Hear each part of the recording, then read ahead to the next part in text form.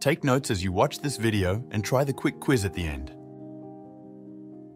All of the animals on Earth are divided into two main groups, vertebrates and invertebrates.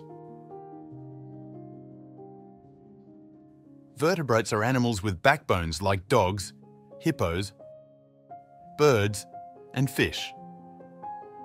Invertebrates are animals without backbones like worms, jellyfish, beetles and crabs. Among the invertebrates, the largest and most diverse group are arthropods. Arthropods are an amazing group of animals that make up the largest phylum in the animal kingdom. This group includes ants and bees, spiders, scorpions, along with millipedes and centipedes. Arthropods have a hard outer shell called an exoskeleton, bodies that are divided into segments, and legs with joints. These features help them live in many different places. You can find arthropods everywhere, in the soil, in the water, on land, and even in the air. Within the diverse group of arthropods, insects and arachnids look similar and are often confused as being part of the same group. However, there are many differences between them. Let's take a closer look. It's time for insects versus arachnids. First up, insects. Insects are the most numerous and diverse group of arthropods. There are over 1 million different species named and described, and many more are yet to be discovered. Some common examples include butterflies, bees, ants, beetles, grasshoppers, and dragonflies.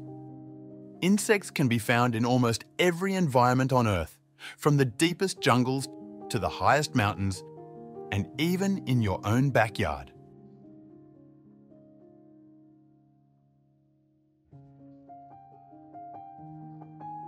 Insects have several defining characteristics. They have 3 main body parts: the head, the thorax, and the abdomen. On their head, they have a pair of antennae, which they use to sense their surroundings. Insects also have 3 pairs of legs, all attached to the thorax. Many insects have wings, which are also attached to the thorax, usually 2 pairs.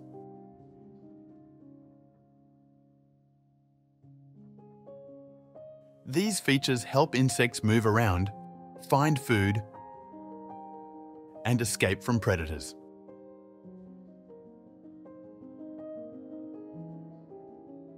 Insects play many important roles in nature, like pollinating plants, breaking down dead matter, and serving as food for other animals.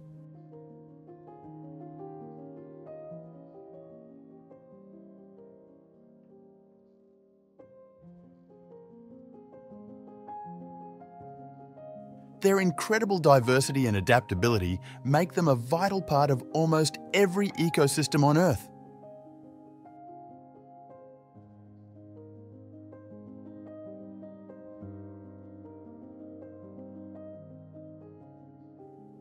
Now, let's move on to arachnids. Arachnids include spiders, scorpions, ticks, and mites. They might look a lot like insects, but there are some key differences. Arachnids have 2 main body parts, the cephalothorax and the abdomen. They don't have antennae, but often have several pairs of eyes. Arachnids have 4 pairs of legs, all attached to the cephalothorax. Unlike insects, arachnids do not have wings.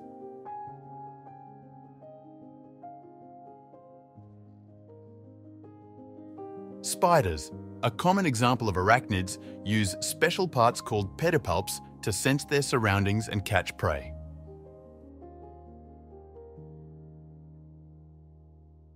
Spiders also produce silk from special glands in their abdomen to spin webs for catching food or making shelters.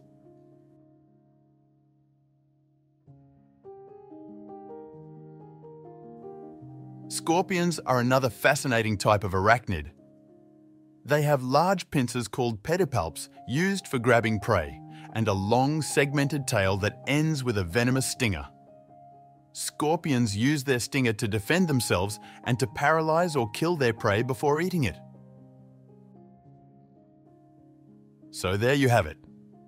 Two similar yet vastly different arthropods, insects and arachnids. Both groups are essential to our world, each playing unique and crucial roles in their environments. By understanding their differences, we can better appreciate the amazing diversity of life on our planet. Okay, let's see what you've learned. Time for the Insects versus Arachnids quiz.